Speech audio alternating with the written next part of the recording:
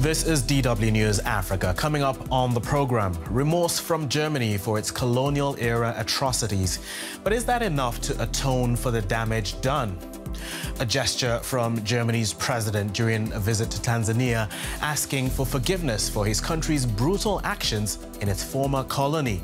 Also coming up, 3 generations on, and the pain is still felt in Tanzania among the families of those the Germans killed. They tell us their stories.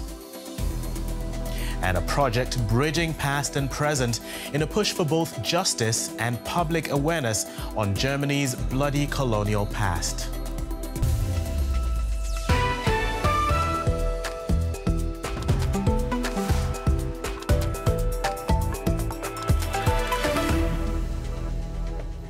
I'm Tomi Oladipo. Welcome to the program. This week, Germany's President Frank-Walter Steinmeier visited Tanzania on a trip that has highlighted calls for accountability for his country's brutal past in Africa. German colonial rule in what's now Tanzania lasted for just over 30 years, up until the end of the First World War. The Berlin Conference of 1885 was a major point in the carving up of the African continent by European powers. Germany went on to declare colonies in West Africa, as well as in German East Africa, which covered the mainland areas of what's now Tanzania, Burundi, Rwanda, and a small part of Mozambique. The Germans brutally suppressed resistance by their African subjects. Now, Germany's President Frank-Walter Steinmeier visited the town of Songea in southern Tanzania, which is named after Songea Mbano, one of the leaders killed by German colonialists for leading resistance. The town was a major flashpoint in the Maji-Maji uprising in the early 1900s. The German president stood for several minutes at the graves of the 66 Maji-Maji fighters and their leader and national hero, Songea Mbano. They were all hanged here by the German colonial rulers. It's a historic moment and the recognition of guilt for one of the greatest crimes in Germany's colonial history. Up to 300,000 people died in the Maji-Maji War.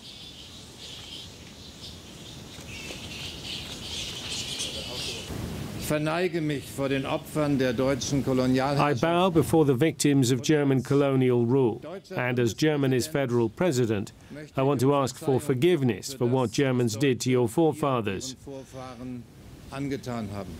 What is more, I want to assure you that we Germans will, together with you, look for answers to the unresolved questions that haunt you. It is the first time a German head of state has recognized the colonial crimes in such clear terms. In what was then called German East Africa, the Africans rose up against exploitation and brutal tyranny. What followed was one of the bloodiest colonial wars. Many people died of hunger because the German colonial troops burned their fields to deprive the people of their livelihood. Crimes that are recorded in Songea's small museum. Each new generation can learn what happened here.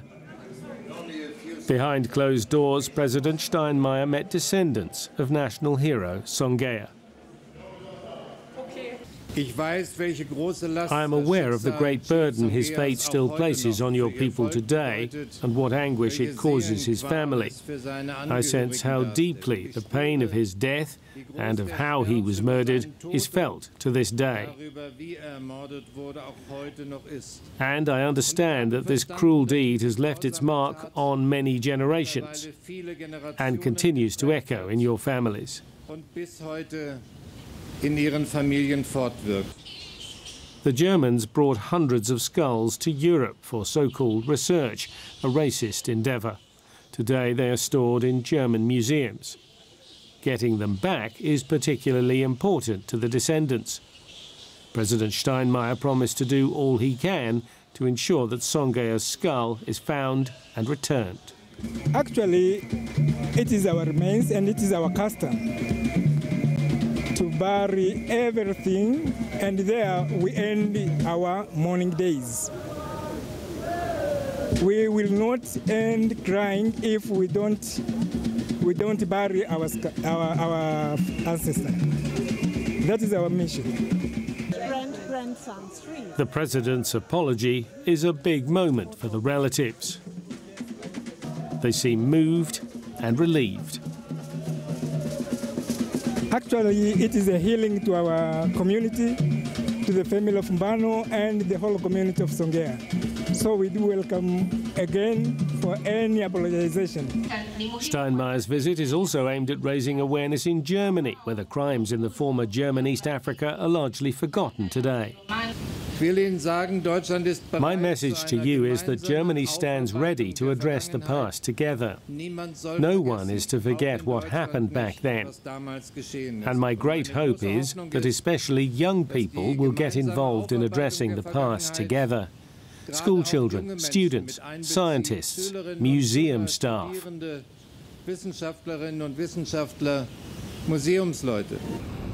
After Steinmeier's visit and his words of reconciliation, Tanzania and Germany may now find it easier to come to terms with their shared past together and at the same time strengthen cooperation for a better future.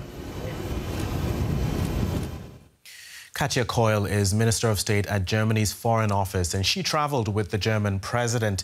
DW's Katharina Kroll asked her whether Steinmeier's pledges were enough. He promised that we'll do everything to try to find the human remains. He did not promise that we can do it, because it is difficult. We already tried some. We haven't tried everything, so we are continuing this work with all our institutions and museums.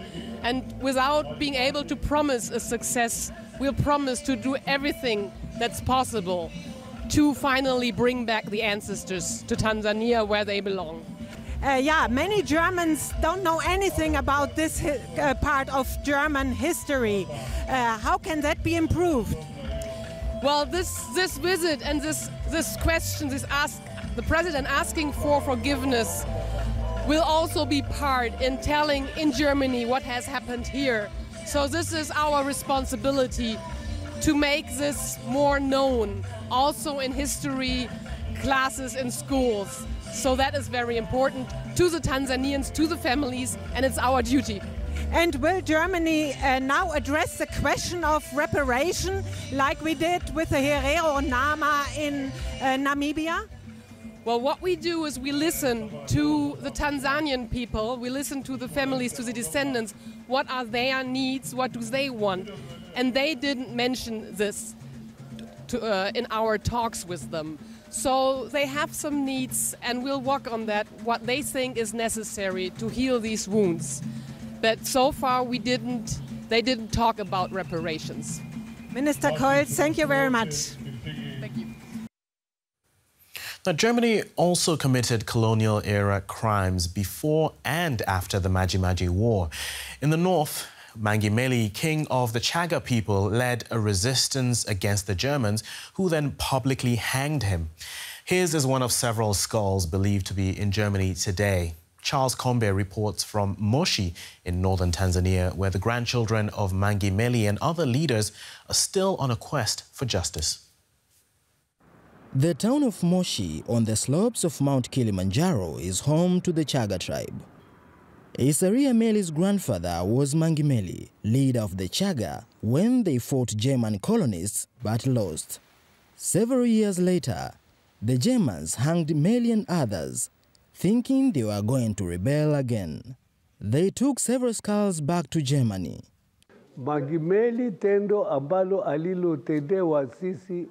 was done to Mangi Meli, to me and my family, we are not satisfied. It planted fear into our lives.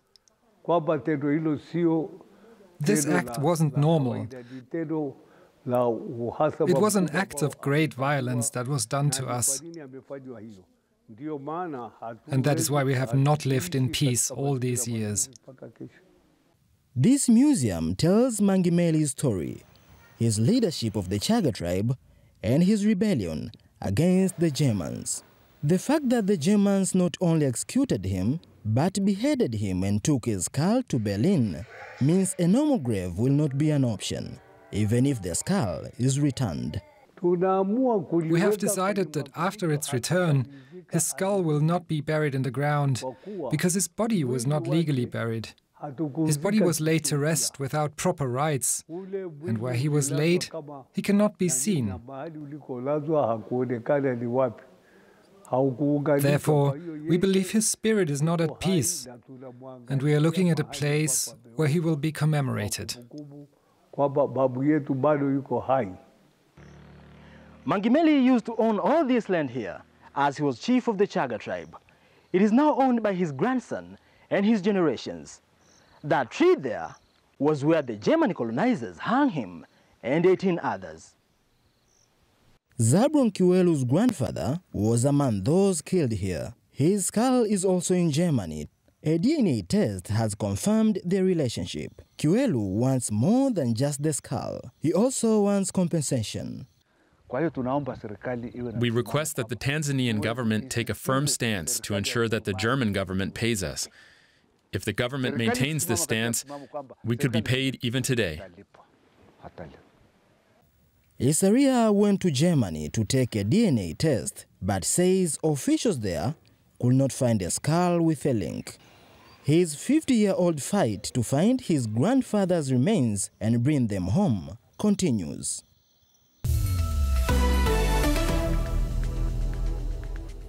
So, following the German president's visit to Tanzania and his plea for forgiveness for what Germans did to Songea Mbano in the Maji Maji War, we asked people in Dar es Salaam what they thought about this gesture. It's good that he considered it, because he's just one of many presidents who've been in power since that time. It's commendable that he recognized the importance of this visit and of seeking forgiveness for what happened in the past. This will strengthen our relationship with them and also help us as Tanzanians have faith in working with them for our development. It shows that the president cares, has a heart and love, and also wants to address challenges and establish a good relationship between Tanzania and Germany. This will also help soften the hearts of those victims directly affected by these events and strengthen the good relations. I think he has apologized, but the desires of many people are to hear what will follow after the apology, because people have been waiting to hear if they will receive adequate compensation. People lost their loved ones, homes, and families. So, as he mentioned, that when he returns to Germany, he will provide answers. I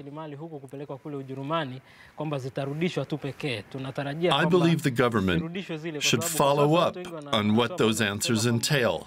Not just returning the remains, but also compensating the victims of those events. I see it as something good, and also as something to be proud of. Because from what we learned in history, those events were not good. Their taking the responsibility to come to us and seek forgiveness is a good thing. And as Tanzanians, we are proud of it and have seen it as an act of honor, because it's something that happened in the past. But now they have remembered it and decided to come and seek forgiveness.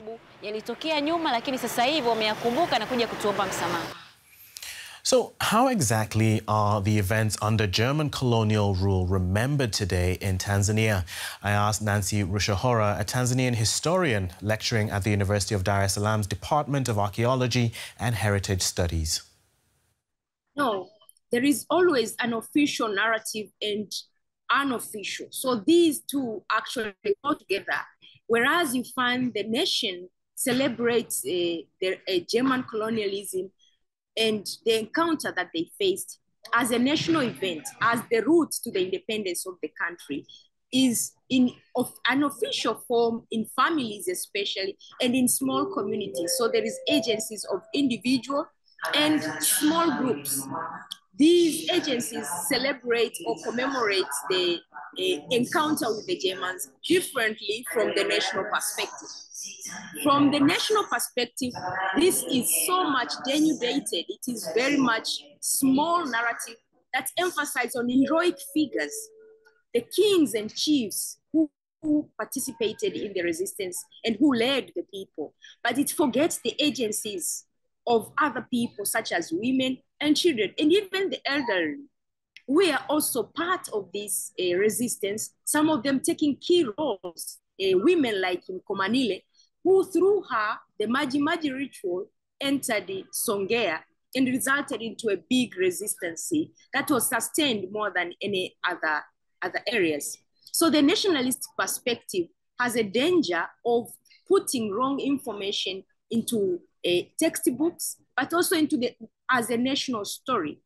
But when you go to the deep down in families and in small groups, you find that the narrative there is different. These heroes and heroines are remembered without othering.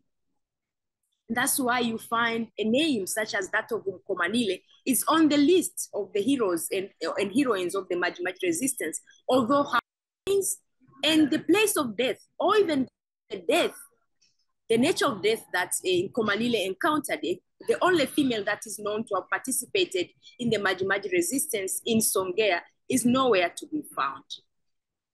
And these same people don't appear to have been the focus of the German president's visit to Tanzania. Do you sense a missed opportunity there?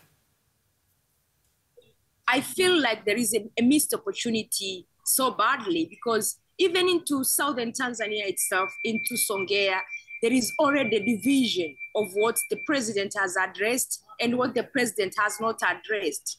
So the visit to Songea has no mentioning of any other societies that were affected.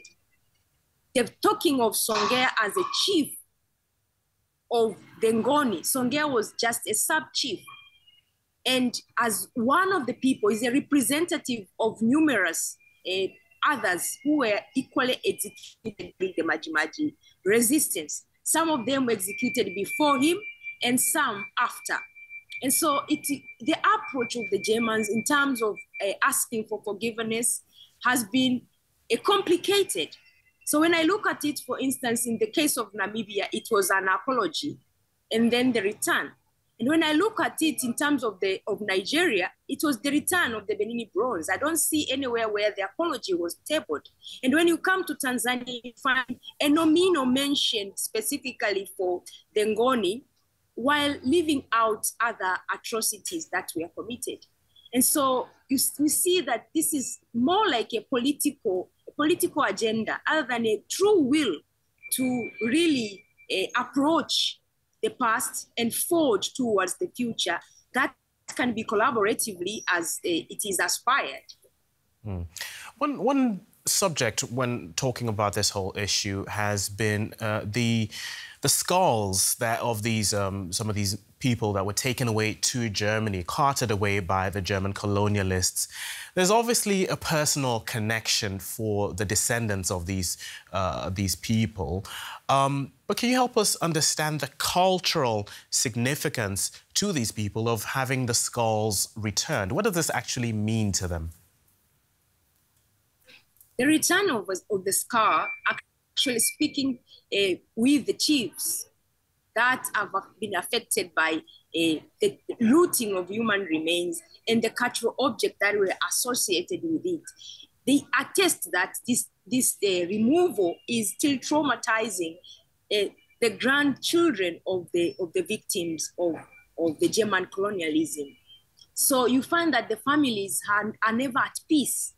There are conflicts, but some of them are forced to live far away from the land of trauma, the land where these crimes were committed. We should remember that these atrocities and killings were done in public. Some of the children and grandchildren were forced to be in attendance when these crimes were committed.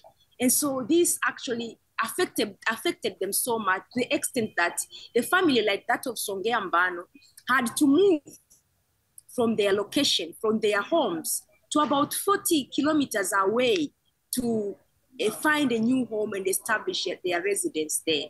And so you find it up to today that the families are scattered, living in the land that was not their own. And these were prominent people in the society because they were chiefs, they were ritualists. Now, these two professions in Africa are very respected, especially for their cultural significance. So the effect that is inflicted into them, the effect of the killing and the looting of the cultural object is not only into the skull and the ritual of burying the dead.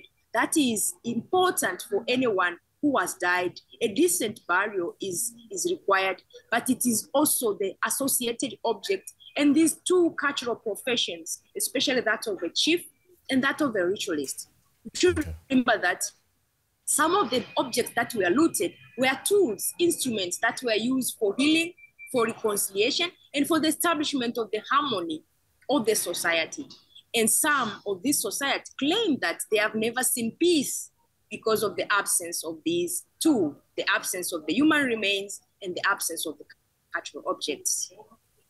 Okay. Nancy Rushahura, Tanzanian historian, thank you for speaking to us.